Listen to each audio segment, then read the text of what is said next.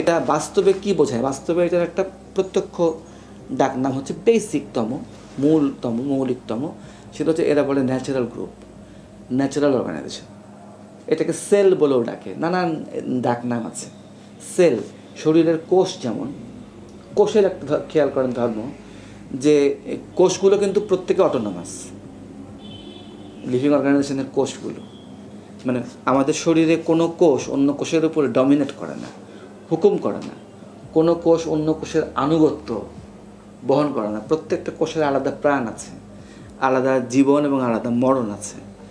হ্যাঁ, অ্যাসাঞ্জের কিছু মেডিসিন নিয়ে পড়াশোনার ব্যাকগ্রাউন্ড আছে বা আগ্রহ আছে।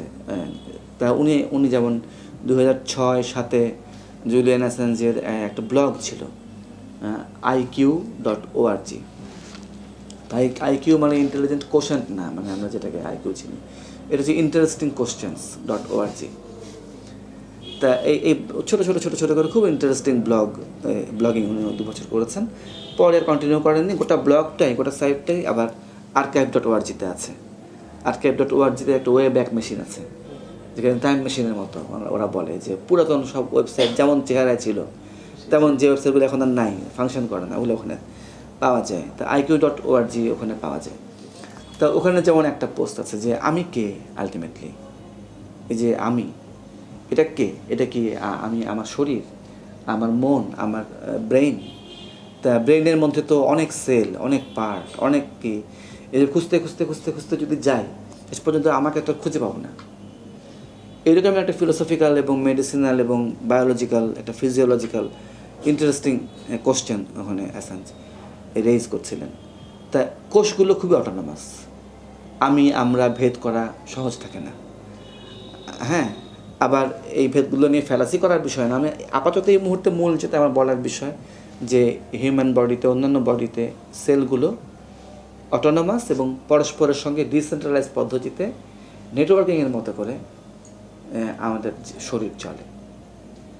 এখানে ব্রেইন অনেক গুরুত্বপূর্ণ কাজ করে, কিন্তু ব্রেইন নিজে কিছু করতে পারে না, সবাই মিলেই করতে হয়, এবং সে কোনো হুকুম জারি করে না, কিন্তু জাস্ট কোঅর্ডিনেট করতে থাকে। তা কোঅর্ডিনেশন একটা কাজ, কিন্তু যাক, এটা নিয়ে আর বেশি এখন না বাড়াই। এটা আমি ভাবলেই বুঝতে পারবো যে হিউম্যান বডি অনেক ডিসেন্ট্রালাইজড, হিউম্যান ব্রেইন, আমাদের কনসিয়াসনেস, যে সমস্ত নামে ডাকি না কেন। তার মানে ন্যাচারাল অর্গানাইজেশন আসলেই ন্যাচারাল, নেচার এভাবে চলে। বৃহস্পতি গ্রহ আপনার ছোট্ট গ্রহ পৃথিবীর উপরে মাতব্বরি করে না। তুই আমার সামনে দিয়ে ঘুরতে পারবি না, তুই যা। হ্যাঁ, দেখতেছিস না আমি এত বড় একটা জিনিস। হ্যাঁ, কিংবা ধরেন যে আমরা বনের রাজা সিংহ, মাছের রাজা ইলিশ, বাতির রাজা ফিলিপস, এই যে আমরা আইডিয়াগুলো একদম প্রায় প্রাকৃতিক ধারণা হিসেবে চালাই দিছি, যে বনেও একটা রাজা আছে, সিংহ। মাধ্যাকর্ষণ তো একটা ফোর্স, আরও অনেক রকমের ফোর্স কাজ করে, নানান টাইপের ফোর্সের টানাপোড়েনের মধ্যে দিয়ে, এবং একটা ন্যাচারাল ভারসাম্য গড়ে ওঠে, যে তার মধ্যে দিয়েই তো আমরা কসমস দেখি, আমাদের চেনা কসমস। সেটা কতটুকু আমরা দেখতে পাই, এবারে আরও কত কী আছে কে জানে। তো এই গ্রহ নক্ষত্র টানাপোড়েন থেকে শুরু করে আমাদের কোষের, এমনকি অণুপরমাণুগুলোর যে টানাপোড়েন, আমার মাঝে মাঝে ভাবতে ইচ্ছা করে যে 2টা অক্সিজেনের কাছ থেকে একটা যে চলে যায় গিয়ে, হ্যাঁ, বা 2টা হাইড্রোজেনের একটা অক্সিজেন মিলে যে পানি করে, ওটা কি মিটিং করে কিনা, বা নিজেরা কোনো আলাপ আলোচনা করে কিনা, যে আসো আমরা এটা পানি বানায় ফেলি এখন।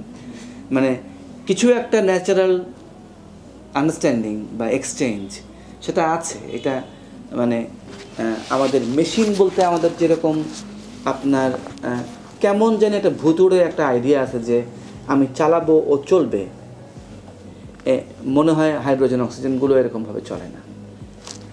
যাক, এটা আমি একটা থিওলজির দিকে চলে গেলাম, মানে একটা গায়েবী আলাপের দিকে গেলাম। কিন্তু কোষটোষের বেলায়, গ্রহ নক্ষত্রের বেলা তো দেখতেই পাচ্ছি, মানে যেটাকে আমরা ডাকনামের নেচার বলি আমাদের বাইরে স্থাপন করে, যেটা আসলে বন, অরণ্য, সেখানে দেখেন কেউ কাউকে ডমিনেট করে না, কেউ না, ডমিনেশনের আইডিয়া নেই।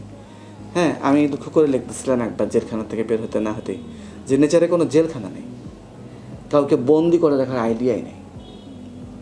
হ্যাঁ, এবং এই যে সিংহ বনের রাজা, সে আমি বসে আছি, যা ইঁদুর একটা খাবার নিয়ে আয়, বা শিয়াল যাও একটা মাংস নিয়ে আসো আমি খাবো, এই যে সো কল্ড ফোক টেলগুলোতে যেগুলো আমরা প্রচার করছি, হ্যাঁ, সো কল্ড ফোক আইডিয়াগুলোর মধ্যে দুই রকমের আইডিয়া খুব প্রবলভাবে পাওয়া যায়। এক্সট্রিম লিবার্টারিয়ান, ন্যাচারালি লিবার্টারিয়ান, একটা এক্সট্রিম অথরিটারিয়ান, দুই রকমই পাওয়া যায়। বোঝা যায় যে এই স্পেসটার মধ্যে, পিপলের এই স্পেসটার মধ্যে দুই ঝোঁকের আইডিয়াগুলোই নিজেদের প্রভাব প্রতিপত্তি বিস্তার করার চেষ্টা করেছে। যেমন এরকম গল্প আছে ফোকটেলের মধ্যে যে সিংহ বনের রাজা, আর এরকম গল্প আছে চাইনিজ ফোকটেলের রূপকথায় উপকথায় পড়েছি, বাংলাদেশে বাংলা এই বইগুলো দেখেছি পাওয়া যায়, যেখানে মানে অথরিটিকে বাঘের সঙ্গে তুলনা করতেছে, যে বাঘের আক্রমণ তাও ভালো ছিল, কিন্তু এবারে রাজা নিয়ে কী করবো, হ্যাঁ এ তো বাঘের চেয়ে বেশি চলে আসলো। কিংবা আমাদের সুকুমার রায়ের গল্প দেখবেন, ব্যাঙের রাজা, হ্যাঁ ব্যাঙদের খুব দুঃখ যে আমাদের রাজা নেই, খুবই মন খারাপ। একটা ব্যাঙ একদিন কীভাবে জানি ফসকায় টসকায় আপদে বিপদে করে পাকে চুপড়ে রাস্তার মধ্যে চলে গেছিলো রাজপথে, ওখানে চাপটা চুপটা হাত থেকে কোনো লোকের বাঁচিয়ে টাচিয়ে লাত্তি কুত্তা খায়, একদিন দুদিন পরে বা সারাদিন পরে সে ফিরতে পারছে শেষ পর্যন্ত প্রাণ হাতে নিয়ে।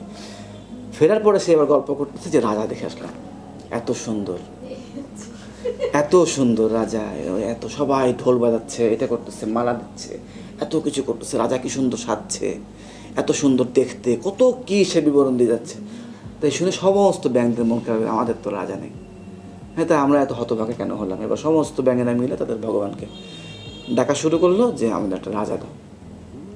এই ঘ্যাগনের অত্যাচারে শেষ পর্যন্ত ভগবান বললো যে ঠিক আছে নে, এটা তাদের রাজা দিলাম বলে একটা কাঠি, একটা ডাল সামনে এসে পড়লো। তো ওরা খুব খুশি, এটা রাজা পাইছি। অনেক পরে তারা বুঝলো কই রাজা তো নড়েও না চড়েও না, কিছুই করে না, এটা কোনো রাজা হলো। আবার তারা কান্নাকাটি শুরু করলো, এরকম নানান রকম কয়েক দফা বিভিন্ন রকম রাজা, মানে রেকর্ডের জন্য আমি বলে রাখতেছি ছোট্ট করে জিনিসটা, যে সবাই হতো জানি না।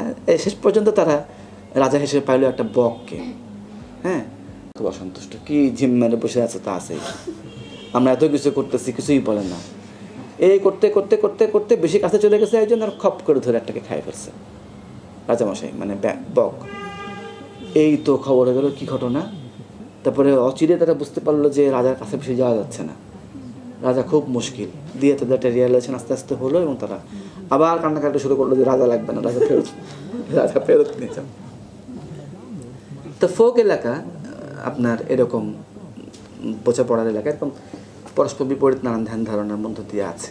তো নেচারে তো এরকম নাই, সিংহ কারোর উপর ডমিনেট করে না, নিজের খাবার সিংহ পরিশ্রম করে প্রতিদিন দিনানুদৈনিক ভিত্তিতে নিজে পরিশ্রম করে আহরণ করে নিজের সন্তানদের খাবার, তাই না? এবং জঙ্গল মানেই হিংস্র, জঙ্গল মানেই একটা রিজনহীন একটা এলাকা, এটা আমরা রাজা বাদশারা বানিয়েছি, যার রেশ অনেকখানি এখনো পর্যন্ত ডিসকভারি বা এই ধরনের ন্যাশনাল জিওগ্রাফিতে আমরা নেচারের একটা বিশেষ রূপ, নেচার মানেই বিষ, মারামারি, কাটাকাটি, অন্যকে জ্যামনে পড়ে ধ্বংস করে দাও, ওই যে ডারউইনিয়ান আইডিয়াটা যে সার্ভাইভাল ফর দ্য ফিটেস্ট।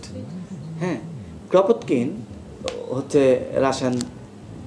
রাজ পরিবারগুলোর একটা পরিবারের মানুষ, খুব ছোটোবেলায় জারের স্পেশাল ফোর্স, যেটা এলিট ফোর্স, মানে জারের এলিট ফোর্স ওই আমলে আপনার খুবই প্রেস্টিজিয়াস, মানে এলিটদের মধ্যে রাজ পরিবারগুলোর মধ্যে সর্বোচ্চ সম্মানের একটা জায়গা, যে ওখানে কেউ অফিসার।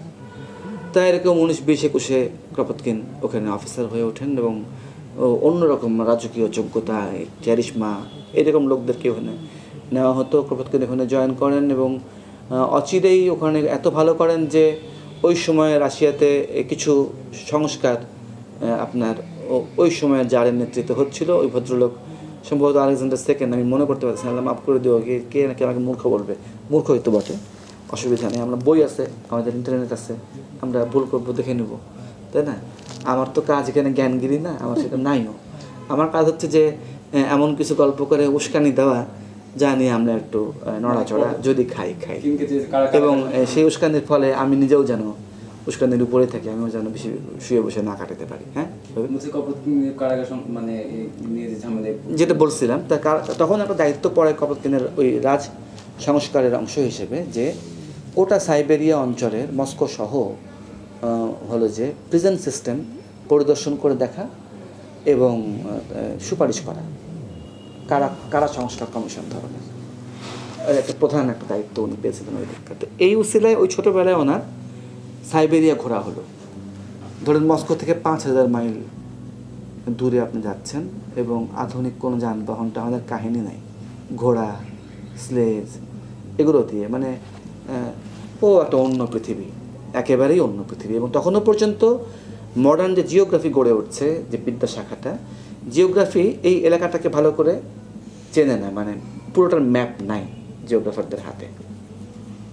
তো ওই যে শুরু হলো, পরে কপতকিন দফায় দফায় ওই ওই ওই দিককার ওই বৈকাল হ্রদ, সাইবেরিয়া এই সমস্ত অঞ্চলে ঘুরতে থাকেন। উনি একজন প্রকৃতি বিজ্ঞানী হিসেবেই পরে ডেভেলপ করেন নিজেকে ক্রপতকিন। একদিকে যেমন অ্যানার্কিস্ট, ক্রপতকিন খুব ইন্টারেস্টিং ফিগার, মানে ইন্টেলেকচুয়াল হিসেবে। মানে ধরেন যে লিটারারি ক্রিটিক লিখছেন, উপন্যাস নিয়ে লিখছেন, সাহিত্যের ভূমিকা নিয়ে লিখছেন, আপনার ভূগোল নিয়ে কাজ করছেন, একেবারে পিওর সায়েন্টিস্ট, ন্যাচারাল সায়েন্টিস্ট হিসেবে, ইভলিউশন নিয়ে মৌলিক গবেষণা করছেন। এই ইভলিউশনের গবেষণার সূত্রে আমি কথাগুলো বললাম যে এই যে ঘোরাঘুরিটা শুরু হলো না, আলটিমেটলি উনি দফায় দফায় দফায় দফায় অনেকগুলো প্রবন্ধ লিখতেন এবং সেই সময়কার জিওগ্রাফির একাডেমিক মোস্ট অ্যাডভান্স জার্নালগুলোতে সেগুলো ছাপা হলো, রাশিয়ান এবং ইউরোপীয় বিভিন্ন জার্নালগুলোতে। পরে যখন ক্রপতকিনকে অ্যারেস্ট করে রাশিয়া, পরে ফরাসি সরকার, এই ভূগোলবিদদের একাডেমিক অর্গানাইজেশন বারবার তাকে তার মুক্তি দাবি করেছে, তার পাশে দাঁড়িয়েছে, বলছে যে উনি আমাদের ন্যাচারাল একজন সায়েন্টিস্ট। তো এই ভদ্রলোক আবার মানে ডিনামাইট ফুটানো পার্টির মধ্যেও তারা থেকেছেন ওই যুগে। হ্যাঁ, আবার অর্থনীতি নিয়ে লিখছেন, রাজনীতি নিয়ে লিখছেন, ফিলোসফি নিয়ে লিখছেন, বক্তৃতা করছেন। উনি ফুল টাইম লেখক ছিলেন, মানে যেটুকু জীবিকা উনি আয় করতেন সেটা লিখে। এবং তার জন্য করতেন কি, লেটেস্ট সায়েন্টিফিক নানান ডিসকভারি, যেগুলো আমরা এখন মানে পপুলার সায়েন্স যেটাকে বলি এখনকার পত্রপত্রিকা, ছোটো ছোটো ছোটো ছোটো ফিচার টিচার এগুলো উনি লিখতেন, করতেন, সর্বধরনের লেখা উনি করতেন। তো ওই যে ওনার ওই সমস্ত জায়গাতে ঘোরাঘুরি হলো সাইবেরিয়া এবং দফায় দফায় বারবার করে করে, পরে আবার অনেকবার গেছেন। এলিসি রেকলাস বলে একজনের নাম বলেছি মাঝখানে আমি, উনিও জিওগ্রাফার ছিলেন, প্রকৃতি বিজ্ঞানী ছিলেন। তো ওই সমস্ত মিলে ওই সমস্ত পেপারগুলো পরে বই আকারে একসাথে mutual aid, A factor in evolution বলে একটা বই বেরোলো ক্রপতকিনের, যেটা ওই সময়ের ন্যাচারাল সায়েন্টিস্টদের মধ্যে বিরাট আলোড়ন তৈরি করে।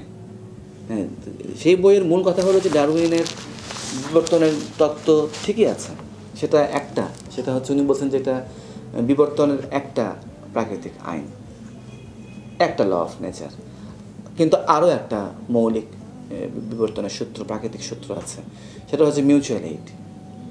দেখা যাচ্ছে কি যে উনি এককোষী প্রাণী থেকে আরম্ভ করে বিভিন্ন স্তরের প্রাণীর স্যাম্পল নিয়ে তাদের জীবন পদ্ধতি যাপন করতে করতে মানুষ পর্যন্ত এসে মানুষের সামাজিক সংগঠন হিসেবে সমাজ এবং রাষ্ট্রের উৎপত্তি, যেটাকে উনি প্রাকৃতিক সংগঠন হিসেবে দেখছেন বলতে গেলে, এবং তার বিকাশ দেখছেন।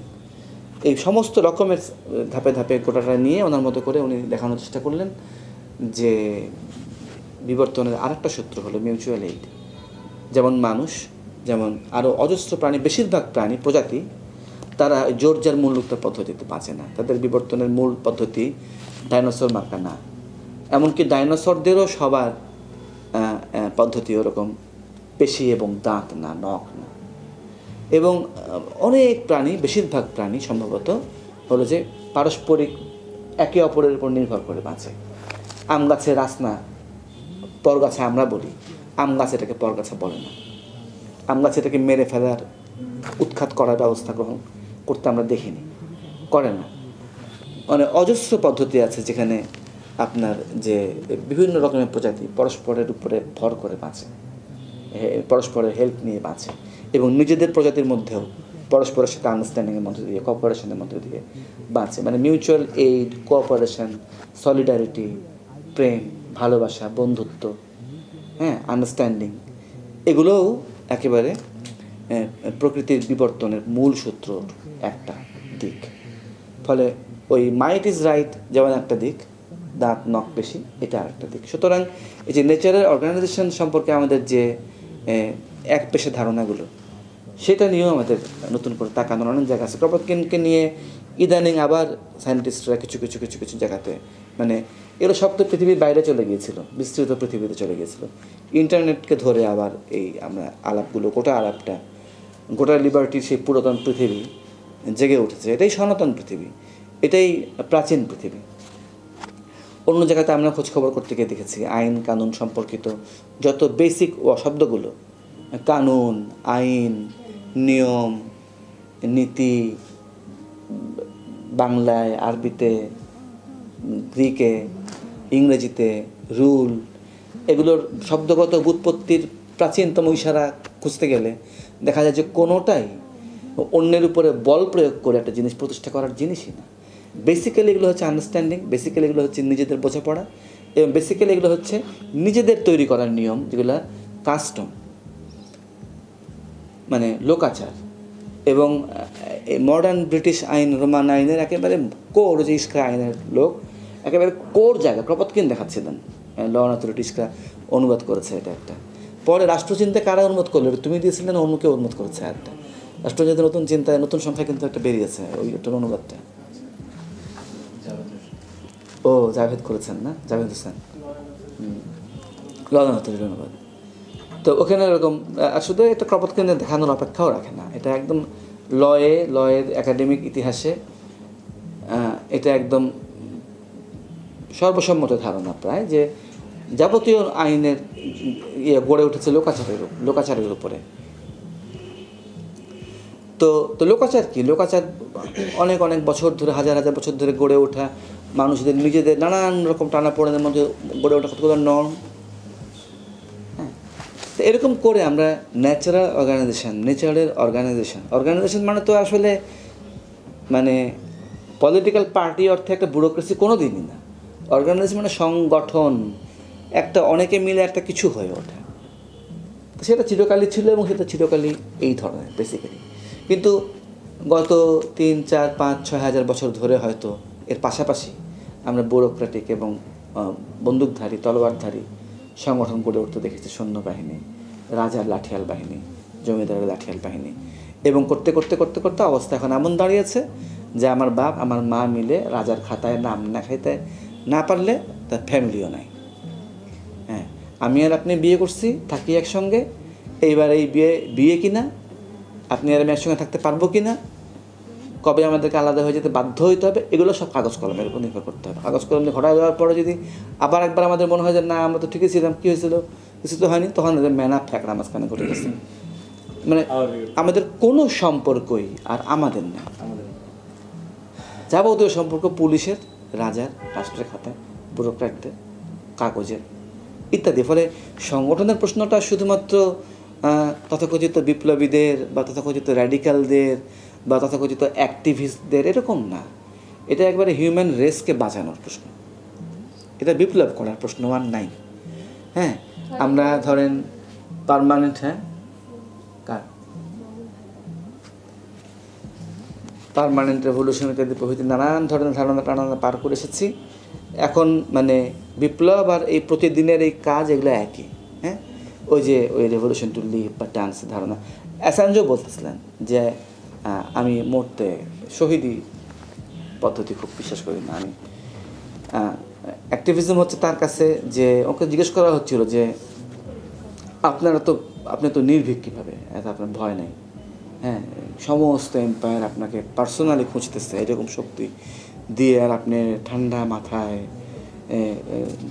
ভয় পেতে দেখা যাচ্ছে না, প্রতিদিন কাজ করে যাচ্ছে উইকিলিক্স, কীভাবে এটা মানে হয়? ওনাকে জন পিলজার খুব ঘন একটা ইন্টারভিউ নেওয়ার সময় এরকম জিজ্ঞেস করছিলেন।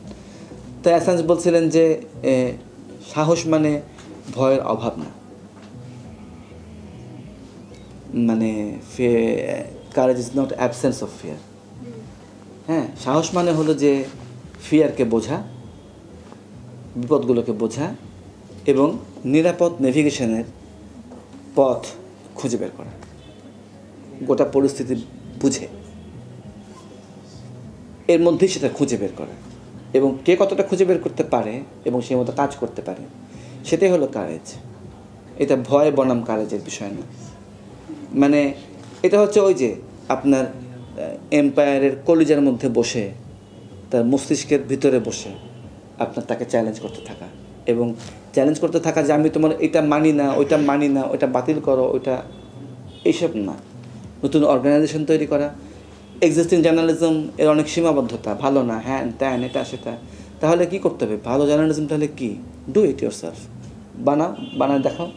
এই যে ডু ইট ইয়োর সেলফ এখন ইউটিউবে যেটা খুব পপুলার, এটা খুব প্রাচীন অ্যানার্কিক আইডিয়া, যে আমার হুজুর লাগবে না, আমার যেটা লাগবে আমার রাস্তার সামনে, বাড়ির সামনে ময়লা জমছে, আমি মিউনিসিপ্যালিটির হুজুর খুঁজবো না যে আমার কমিশনার কাজ করলো না, দরখাস্ত দাও। হ্যাঁ, বাকনদিনরা একদম এই সমস্ত ভাষায় লিখছিলেন। গান্ধী বলছিলেন ব্রিটিশদেরকে যে তোমাদেরকে এখনও দরখাস্ত দেই, যে তোমাদের কপাল, তোমাদেরকে যদি দরখাস্ত না দেই তখন বুঝবা। এখনও তোমাদেরকে বলতেছি তোমরা যাও, তোমরা এটা করো, তোমরা এটা করো, তো আমরা তোমাদেরকে যখন বলবো না তখন বুঝবা। মানে অনেক একটা অ্যানার্কি বা লিবার্টির এই জিনিসগুলোকে এরা নিজেরাই চিরকাল বলে এসেছেন যে এগুলো কোনো আইডিওলজি না, এগুলো কতগুলো ন্যাচারাল টেন্ডেন্সি, কতগুলো ন্যাচারাল ইন্টেলেকচুয়াল টেন্ডেন্সি। যে রকারের নাম বলে আমি মাঝখানে খেয়ে হারায় ফেলে আসছি। মানে রকার এইভাবে ডিফাইন করতেছিলেন যে অ্যানার্কি কী, এটা একটা ন্যাচারাল হিউম্যান ইন্টেলেকচুয়াল টেন্ডেন্সি। হ্যাঁ, এটা আমজনতা এটা পোষে না, কিন্তু আমজনতা এটা করে, নেচার এটা করে, বাঘ ভাল্লুক এটা করে, আমাদের শরীর এটা করে। এটার নাম অ্যানার্কি লাগে না, এটার নাম লিবার্টিও লাগে না। হ্যাঁ, লিবার্টি কি? লিবার্টি কি আমার না সমাজের? ব্যক্তি বড় না সমাজ বড়? ফালতু পুরনো আপনার রাষ্ট্রবাড়াদের তর্ক। হ্যাঁ, আমি খুঁজে খুঁজে এমন জায়গাও লাকিলি পেয়ে গিয়েছি, বেশি একটা খোঁজখবর করার ওস্তাদ আমি না, মানে ওই পণ্ডিতি অর্থে না, কিন্তু যে যারা চায় তারে পায়, আল্লাহরে ডাকাডাকি করলে নাকি ঠিক মতো পাওয়া যায় নাকি। হ্যাঁ, তো ওই রকম আর কি, হুট করে পেয়ে গেলাম। মার্কস বলতেছেন যে ইন্ডিভিজুয়াল ইজ সোসাইটি। অনেক কাল আগে উট পাখি নামে নাটোরের একটা পত্রিকায় বদরি মুনিরের সম্পাদনা করা, রিপন মাহমুদের সম্পাদনা করা একটা আউল ফাউল মার্কা সাহিত্য, এর সোশিওলজি, সাহিত্যের মার্কসিজম এগুলো নিয়ে একটা হাবিজাবি খুব জ্ঞান গর্ব জিনিস লিখলাম, বুঝছেন। এই মানে সানি রিপনের খোঁচাখুচিতেই, সানি বিশেষ করে, বা আমার পিতলামি দেখেই হয়তো ওরা উস্কাইছে যে এই লোক দিয়ে পাগলামি করানো যাবে। তো ওখানেই ওটা খুঁজতে, ওখানে রেফারেন্স তো আমি আমার মনে নেই, মার্কসের কোন লেখা পাইছে, ওখানে পাবো। ওখানে ফুটনোটে বলা ছিল যে ইন্ডিভিজুয়ালি সমাজ। হ্যাঁ, সমাজ তো আর কেউ না, এটা অনেক ইন্ডিভিজুয়ালের যোগফল সমাজ না, না আমিই সমাজ। সমাজ আমি তো সমাজের নমুনা, আপনিই সমাজের নমুনা। সমাজের নমুনা কোনো আপনার আমার মাঝখানে থাকা দেখা থাকে না। আপনি আমি সবাই মিলে সমাজ, আমি একাও সমাজ। আমরা পাঁচজনে মিলে যেটা আলাদা করে করি ওইটাও সমাজ, আরেকটা সমাজ এই সমাজের মধ্যেই। আমি বলবো এটা আমার সমাজ, এই যে আমাদের সমাজে এই বাংলা চালু আছে। হ্যাঁ, এটা খ্রিস্টানদের সমাজ, এটা হিন্দুদের সমাজ, এটা মেথরদের সমাজ, এটা নাস্তিকদের সমাজ, এটা খারাপদের সমাজ, এটা খাস্টাদের চুল লম্বা, গু খায়। হ্যাঁ, গু আক্ষরিক অর্থে গু খাওয়ার অভিযোগ আছে। হ্যাঁ, আমাদের তান্ত্রিকদের নামে নানান লোকাচারের ভিতরে এগুলো আছে, কিন্তু চারচন্দ্র সাধনার ভেদ কথার ভিতরে নানান কথা আমরা এগুলো শুনেছি, আছে। এগুলো তো আজকের যুগে চারচন্দ্র বলছি, প্রাচীনকাল থেকে নানান পথ, নানান প্র্যাকটিস সেগুলো আছে। তো এই আপনার এরকম খারাপ লোক যারা এমা গোল্ডম্যানের মতো, আমাদের মতো ইয়াবার ব্যবসা করি, হ্যাঁ, রাষ্ট্র যেমন রাষ্ট্রের নাম দিয়ে আমাদের নামে উপাধি আসতেছে, হ্যাঁ, সেরকম মানে গ্রামের ওই বাইরে থাকে, গ্রামের সবচাইতে বাইরের যে বটগাছ, পাড়ার মহল্লা গ্রামের ওই বটগাছের ওই পাড়ায় জঙ্গলের মধ্যে আপনার থাকে, ওই ডম্বিনীর মতো, চর্যাপদের ডম্বিনী আপনার জঙ্গলে বাস করে। হ্যাঁ, ঝোপের পিছনে বাস করে, যা ওইটা ওদের পাড়া, ওটা ওদের সমাজ, সবটাই সমাজ, ইন্ডিভিজুয়ালি সমাজ। তো এই হচ্ছে মানে ন্যাচারাল গ্রুপের আইডিয়া, ন্যাচারাল সেল বা ন্যাচারাল ইয়ার, যেখানে ন্যাচারালি যে মানুষগুলো আমরা, যেমন আপনারা পাঁচজন যে একসাথে মোটের উপর কিছু চলাফেরা করেন, হ্যাঁ, আপনারা কি মানে ফ্রেন্ড সার্কেল, যেমন একটা বড় এক্সাম্পল, ন্যাচারাল ফ্রেন্ড সার্কেল। এখানে কোনো রিক্রুটমেন্ট নাই যে ঠিক আছে তোমাকে মেম্বারশিপ দিলাম আমাদের ফ্রেন্ড সার্কেল, তুমি মেম্বার, কিংবা তুমি ঠিক মতো ফ্রেন্ড সার্কেলকে অ্যাফোর্ড করো নাই, তোমাকে বহিষ্কার করলাম। ফ্রেন্ড সার্কেল এমন একটা অর্গানাইজেশন, এমন একটা গ্রুপ, ন্যাচারাল গ্রুপ, যেখানে রিক্রুটমেন্ট বা বহিষ্কারের কোনো আইডিয়া নেই, অ্যাবসার্ড। কিন্তু যে কোনো অথরিটেরিয়ান সংগঠনের মৌলিক দুইটা নীতি হচ্ছে যে আপনি রিক্রুট করবেন এবং প্রয়োজনে বহিষ্কার করবেন, এমনকি প্রাণদণ্ডও দিবেন। বন্ধুদের প্রাণদণ্ড সারা পৃথিবী জুড়ে দিয়েছে এই ধরনের অথরিটারিয়ান অর্গানাইজেশনের ভিতরে। আমাদের এখানে আন্ডারগ্রাউন্ড পার্টিগুলোতে এরকম দুঃখের কষ্টের ইতিহাস কম না। হ্যাঁ, যে পার্টির একটা সেল তারা ডিসিশন নিল যে যারা এতকাল ধরে একসাথে পার্টি করেছি, এত রিস্ক নিয়েছি, সব কিছু করেছি, মনে হচ্ছে যে ও যথেষ্ট ঠিক না, সংশোধনবাদী, কাফের, এজেন্ট, চর, কিছু একটা করছে মনে হয়, প্রাণদণ্ড, মেরে ফেললাম। বাস্তবে এগুলো ওয়ার্ল্ড ওয়াইড হয়েছে। শুধু যে আমরা করেছি তা না, নানান ধরনের অথরিটারিয়ান অর্গানাইজেশন এগুলো পৃথিবীতে করেছে। এটা শুধু বলশেভিকদের ব্যাপার না, এটা আলটিমেটলি এইখানকার শুধু আলাপ না। অথরিটারিয়ান আইডিয়াস এবং লিবারেটারিয়ান আইডিয়াস যে সমস্ত নামেই ডাকি না কেন, নানান নামে আছে। তো ওই যে গ্রামের বাইরের ওই থান, মানে ঠিক আছে, মেইন স্ট্রিম সমাজ, তার অধিপতিরা আমাকে জায়গা দিল না, আমাকে স্বীকৃতি দিল না, মাথা মুড়াই দিবে, আমাকে আমার অর্থনৈতিক কাজের ভাত মেরে দিবে, যে তুমি গোয়ালা ছিলে, তুমি দুধ সাপ্লাই করতে পারবে না, কারণ তোমার জাত ভালো না, তোমার চলন ভালো না, হ্যাঁ তুমি না খেয়ে মরো, কিংবা তুমি দ্বীপান্তরে যাও, প্রবাসে যাও, গিয়ে দেখো। শহীদ কাদরি লিখছিলেন, ইন্টারভিউতে বলছিলেন একবার, নির্বাসন চিরকালই দণ্ড। তো এই যে ওই যে থান, ওটাকে ওই যে থান বললাম, একটা পবিত্র বট গাছ বলে মানুষের মনে ধারণা দাঁড়ালো। ওই বট গাছের তলাটা, ওই তেঁতুল গাছের তলাটা, অমুক জায়গার ঘাটটা, অমুক জায়গার একটা পাথরটা, অমুক প্রাচীন পোড়ো মন্দিরের একটা শিলা, এই যে কতগুলো থান টান গড়ে উঠতে আরম্ভ করলো, এগুলোই তো alternative space, alternative social space. হ্যাঁ, পার্টি অফিসের মতো, যেটাকে আপনার আজকের জমানার হাকিম বে নামের এক ভদ্রলোক, এনার্কি মার্কা চিন্তাভাবনার লোকে, আর অনেকে টেম্পোরারি অটোনমাস জোন বলেন, তাজ বলে একটা টার্ম চালু হয়েছে। হ্যাঁ, এটা একটা মানে নামকরণ, আরও অনেক রকম নামে। হ্যাঁ, এই যে ধরেন আড্ডা, আড্ডা শব্দটার বাংলায় একেবারে আদি খোঁজ খবর করলে মোটের উপর আমার তো এরকমই মনে হলো যে একটা জায়গা, এটা যেমন একটা কথাবার্তা বলা বলি, কিন্তু বেসিক্যালি এটা একটা জায়গা যেখানে আড্ডায় বসে। হরপ্রসাদ শাস্ত্রীর একটা উপন্যাস বেনেমে, পাল আমলের সময়কার বাংলা দেখতে পাচ্ছি, ওখানে চর্যাপদের কোনো গীতিকার, লুইপা, কান্নপা, এরা ক্যারেক্টার ওই উপন্যাসের।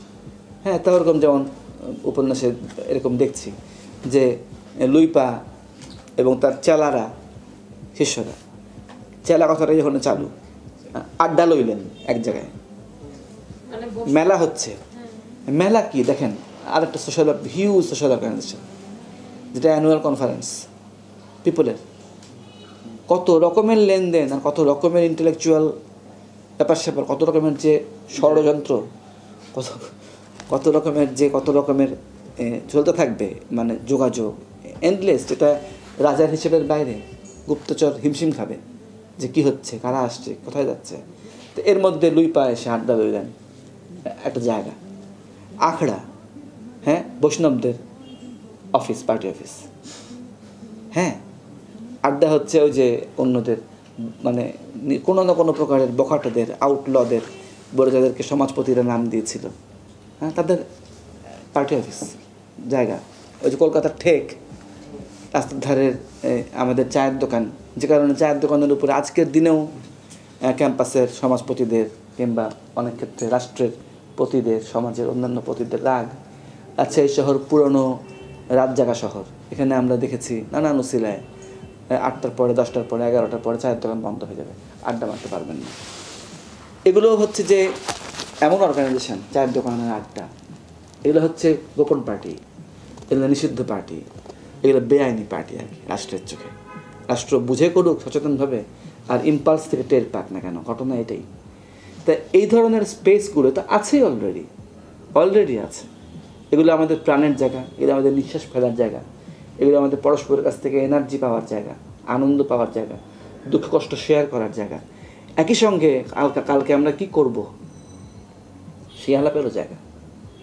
কালকে ভাত খাবো কীভাবে, কালকে গান গাবো কীভাবে, কালকে গ্রন্থে.com-এ নতুন বইটা আপলোড করবো কীভাবে থেকে শুরু করে নানান রকমের আলাপ, যে এগুলো তো এই সমস্ত স্পেস অলরেডি হচ্ছে। ফলে natural organisation, natural space, লিবার্টির space, ভবিষ্যতের সমাজের বীজ মুক্তাঞ্চল,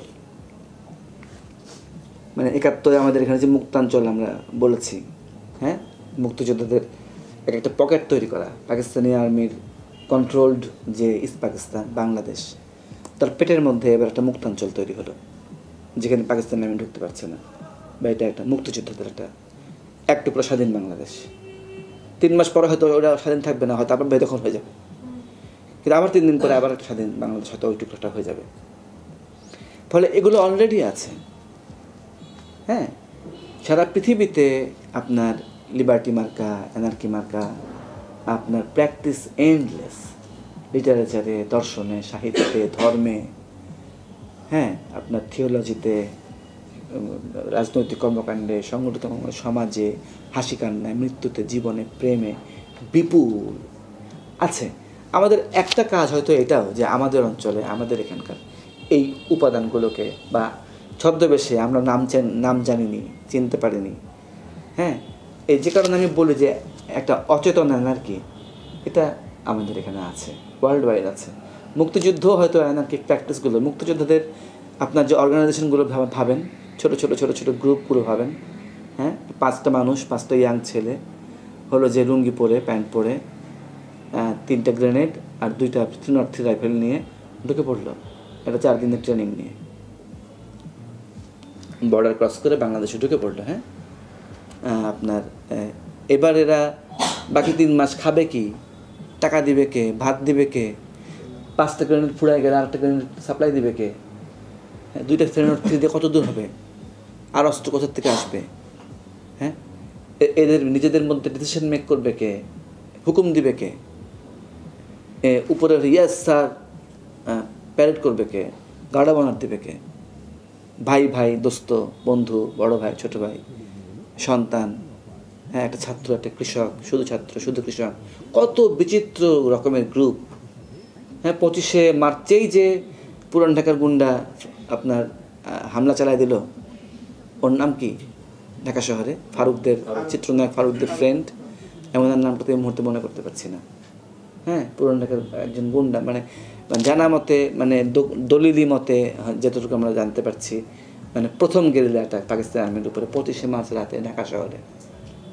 হ্যাঁ, কী ধরনের অর্গানাইজেশন, নেতাকে, কনস্টিটিউশন কোথায়, রিক্রুটমেন্ট কোথায়, প্যারেড করছিল কোথায়? এই তো আমাদের মানে মুক্তিযুদ্ধের ভেতরেও মানে ভাষা আন্দোলন, হ্যাঁ, সেন্ট্রাল কমিটি কোনটা, তাই না? একটা সর্বদলীয় কমিটি হচ্ছে ঠিকই ঢাকায়, এরকম অজস্র সর্বদলীয় কমিটি সারা দেশে হচ্ছে, যেটাকে আমরা চেইন অফ কমান্ড বলি, ওই জিনিস নাই। স্বতঃস্ফূর্ততা হচ্ছে প্রধান বৈশিষ্ট্য, যার উপরে যাবতীয় ব্যুরোক্রেসির রাগ, এবং যেটা চিরকাল স্বাধীনতা পিপাসুদের সবচেয়ে আদরের ধন, যে গাছটা বাড়তে দাও, গাছ থেকে ট্রেনিং দিও না, ট্রেনিং দিলে আর ওই গাছটা থাকবে না। সবচেয়ে ভালো মালি সে যে গাছটাকে ডিস্টার্ব করে না, সবচেয়ে কম ইন্টারফেয়ার করে। সে শুধু এতটুকু দেখে যে গাছটার আলো বাতাস, পানি, সার, মানে মাটির উপযুক্ত পরিবেশটুকু যেন অন্ততপক্ষে থাকে। সে যে গাছটা যত্ন নিতে চায় তাকে সে লিস্ট ইন্টারফেয়ার করে। এখন তো গাছ কেটে চায়ের কাপ, মুরগি, নানান ধরনের শেপ তৈরি করে বাগান সাজাচ্ছি আমরা, বনসাই, মানে অন্যকে ম্যানিপুলেট না করা পর্যন্ত, অন্যকে একটা সে যা সেভাবে তাকে বেড়ে উঠতে না দিয়ে, এটা মানুষের বাচ্চাই হোক, গাছই হোক। এই তো আমাদের মানে গোটা জায়গাটা এখানে চলে এসেছে। কিসের মার্কসিজম, লেনিনিজম, অ্যানার্কিজম, কিসের ক্যাপিটালিজম, গোটা ব্যাপারটাই আমাদের মানে মোড অফ সোসাইটি। আমরা একটা অংশ অন্তত পক্ষে এরকম করে আমরা একটা বড় জায়গায় চলে আসতেছি। তো এখন বাচ্চাকে শেখানো বলেন, আর আপনি যাদেরকে, আমি যাদেরকে রাজনৈতিক শিক্ষা প্রচার করতে চাই বলেন, পরিবর্তনের কাজটা একদিকে যেমন এরকম ন্যাচারাল অর্গানাইজেশনগুলো ধরে অজস্র ফ্রেন্ড সার্কেল, অজস্র গ্রুপ, অজস্র পার্টি অফিস, অজস্র থান, অজস্র আড্ডা, ঠেক, আখড়া, মুক্তাঞ্চল, আজকের পৃথিবীর মতো করে আজকের সমাজে হয়তো নতুন নতুন নাম হবে। এই যে একটা আখড়া হয়েছে, বৈষ্ণবদের ছিল আখড়া, একটা পার্টি অফিস ধরনের মার্কা জিনিস। এটা তো পৃথিবীর, বাংলাদেশে একমাত্র না, হয়তো কত যে এরকম জায়গা আছে সারা বাংলাদেশে, আপনাদের মধ্যে এগুলা খোঁজ নিলেই আমরা দেখতে পাবো। আমি জানি আরও অনেকগুলো জায়গা এরকম। যেখানকার ওঠা বসার বিন্যাস, চেয়ার টেবিলের আয়োজন আলাদা, ক্লাসরুমের মতো না, আনুষ্ঠানিক অফিসের মতো না, তাই না? ব্যুরোক্রেটিক না, অন্যরকম, ঘরটাই আলাদা। থান মাহাত্ম্য জাগ্রত, এই মন্দির জাগ্রত, আমাদের এই এটা মাজার হচ্ছে জাগ্রত। মানে এখানে গেলে আপনি টের পাবেন, মানে যে যার নামে মাজার, যার নামে এই মন্দির, উনি আছেন এখানে। ওইরকম একটা আমরা একজনের নাম দিয়ে নানান রকমভাবে আমরা আমাদের স্পিরিচুয়ালিজম, আমাদের অ্যাক্টিভিজম, আমাদের রেজিস্ট্যান্স লোকসমাজের একাকার হয়ে গিয়ে কত রকমভাবে ধর্মকে নিয়ে, সব কিছু নিয়ে বাদ দিয়ে কত কিছু করে, এগুলো অলরেডি আছে। এগুলোকে আমাদের মতো করে আত্মস্থ করা এবং করার জায়গা। আরেকটা হলো এডুকেশনের প্রশ্ন, যে গাছের বেলায় বললাম, মানুষের বাচ্চার বেলায় বললাম। এডুকেশন কি? যে একটা খালি কলসি, ওখানে আমি শিক্ষা ভরে দিলাম, এই তো আমাদের ধারণা। ধরেন সেই ক্লাসিক্যাল এনলাইটেনমেন্টের সময় থেকেই, যেটা ক্লাসিক্যাল লিবারালিজম বলি আমরা, হ্যাঁ, যেমন হামবোল্টের কথা চমস্কিরা বারবার করে বলেন, আমরা খোঁজখবর করে দিই, আরও অনেকে এরকম ওই সময় আগে পরে এই আলাপ করেই গেছেন। জন ডিবি বারবার করে গেছেন যে এটা খালি কলসি আমি জ্ঞান দিয়ে ভরে দিব, তাহলে তো গেল। ওই গাছটাকে আমি আমার মতো করে বড় করব, তাহলে গেল, গাছটার মরার টাইম হয়ে যাবে ওর। তা বাচ্চাকে হয়ে উঠতে দিতে হবে, স্বতঃস্ফূর্ততা ঘটনাটা হচ্ছে ওখানে।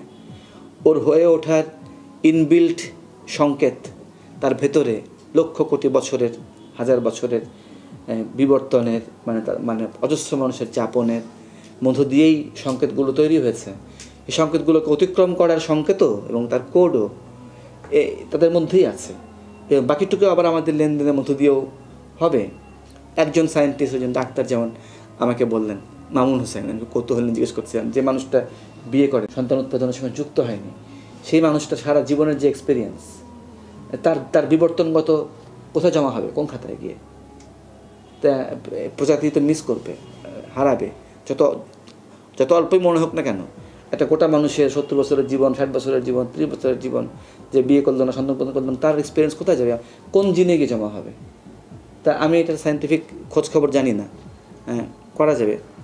তা যেমন মামুন হোসেন বললেন যে এটা আমরা আড্ডার মধ্যে দিয়েও, মেলামেশার মধ্যে দিয়ে জেনেটিক এক্সপিরিয়েন্সের এক্সচেঞ্জ হয়, জেনেটিক কোডিং হতে পারে, হয়, মিউটেশন হতে পারে, হয়, জমা হতে থাকে।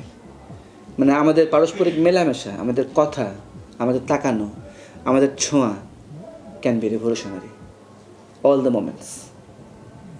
ফলে জীবনের ধন কিছুই যায় না ফেলা এবং কিছুই যায় না বৃথা।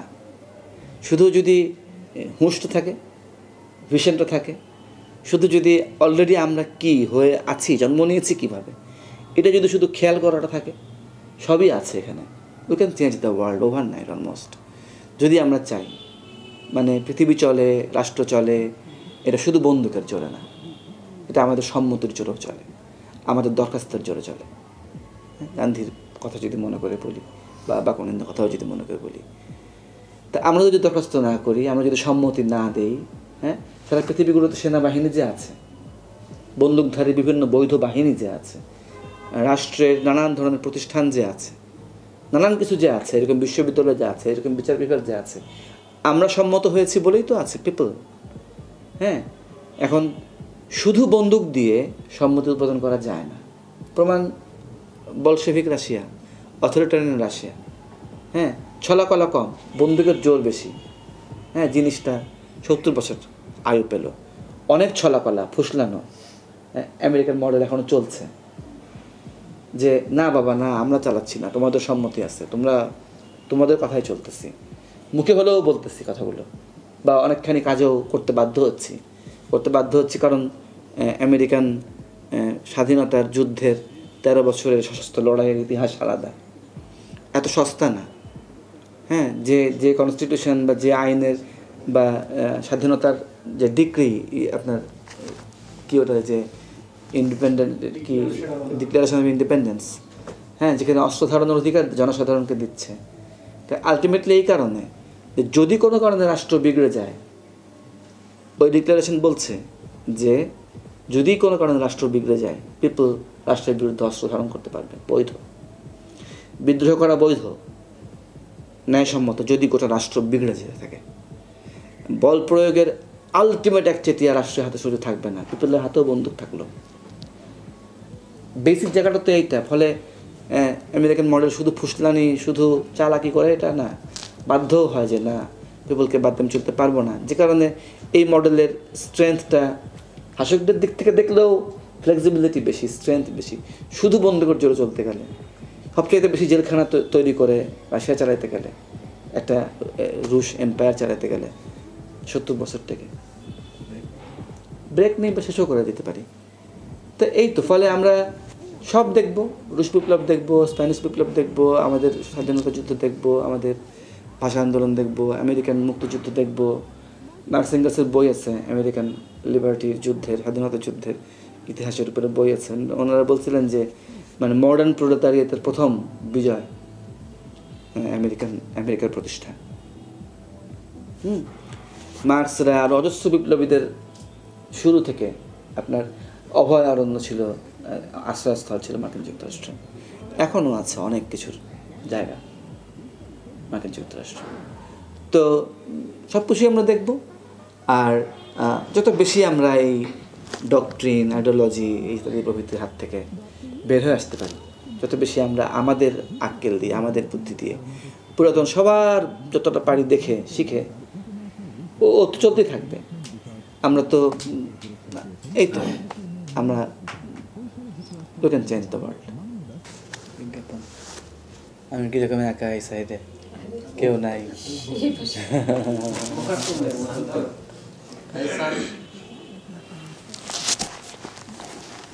বিসমিল্লাহ।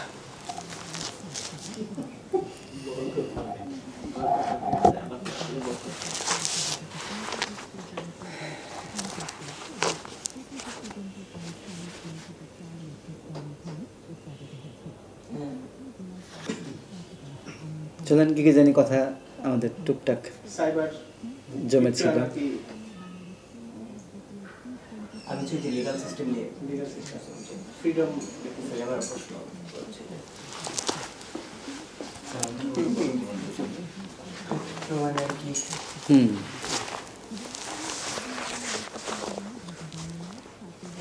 মানে আমরা তো কোনো ফাঁকা স্পেসে কাজ করি না, মানে অলরেডি একটা সুবিকশিত শক্তিশালী রাষ্ট্র কাঠামোওয়ালা দুনিয়ার পেটের মধ্যে বসে আমরা এই সমস্ত কথা বলছি, যেখানে আইন কানুন এই সমস্ত ছাড়া কোনো পা ফেলার চিন্তা করার উপায় নেই। তো স্বাধীনতা তো কখনোই কোনো অ্যাবসলিউট আইডিয়া না, খুব ক্লিশে কথা, মানে বহুল চর্বিত কথা, কিন্তু সত্যি কথা। স্বাধীনতা সবসময়ই আমি কতটুকু স্বাধীনতা পেতে পারি, আমি কতটুকু স্বাধীনতা আদায় করতে পারি, আমার স্বাধীনতার সীমা কতটুকু, এটা আমার ওপরেও অনেকখানি নির্ভর করে যে আমি কতদূর যেতে পারি। আমি শুধু নানান প্রতিষ্ঠান এবং অথরিটির উপর দায় চাপিয়ে বসে থাকতে পারি না যে আমার এটা করার উপায় নাই, আমার এটা করার উপায় নাই, সুতরাং আমার স্বাধীনতা চর্চার উপায় নাই। বা আমার নিজের মতো করে স্বাধীনতা চর্চা আর কি, নিজের মতো করে নিজে চলাফেরা করতে পারা, ওঠা বসা করতে পারা, লেনদেন করতে পারা, নিজের মতো করে জীবনযাপন করতে পারা, নিজের মানে নিজেদেরও, সবটাই। তো এখন এটা ধরেন যে ওই যে একবার আমরা চমস্কির কাছ থেকে শুনতেছিলাম যে জঙ্গলের ভিতরে যেমন মানুষ যখন বাঁচে তখন হিংস্র প্রাণীদের হাত থেকে বাঁচার জন্য তাকে এক ধরনের বেড়া বা খাঁচা, একটা সীমার ভিতরে নিজের আশ্রয় নিশ্চিত করতে হয়। যে ওই বেড়ার বাইরে গেলে, ওই সীমার বাইরে গেলে বিপদে পড়ার ভয়, অস্তিত্ব বিলুপ্ত হওয়ার ভয়, সেই ভয় নিয়েও একটা সীমার মধ্যে থাকা এবং যত বেশি করে সীমাটাকে বড় করা যায়, খাঁচার মেঝেটা যত বেশি করে প্রসারিত করা যায়। আর্জেন্টাইন আদিবাসীদের কাছ থেকে শেখা একটা আইডিয়া চমস্কির, এবং চমস্কির কাছ থেকে আমাদের শোনা। তা এই ভাষায় বলি বা অন্য যে কোনো ভাষায় বলি হলো যে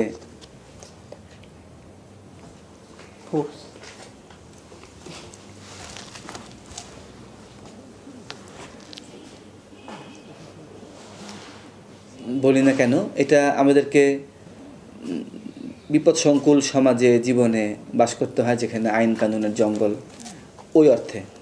এমনি জঙ্গল আমার কাছে বা মানুষের কাছে, পৃথিবীর কাছে খুবই পজিটিভ একটা জায়গা, যেটা বাঁচার, ওই যে আমরা বলছিলাম প্রকৃতি কীভাবে চলে সেটা দেখতে পারার সুন্দর জায়গা। কিন্তু আইন কানুনের যে জঙ্গল, এটা হচ্ছে যে আমাদেরকে সারাক্ষণ চেপে ধরছে, আটকে ধরছে।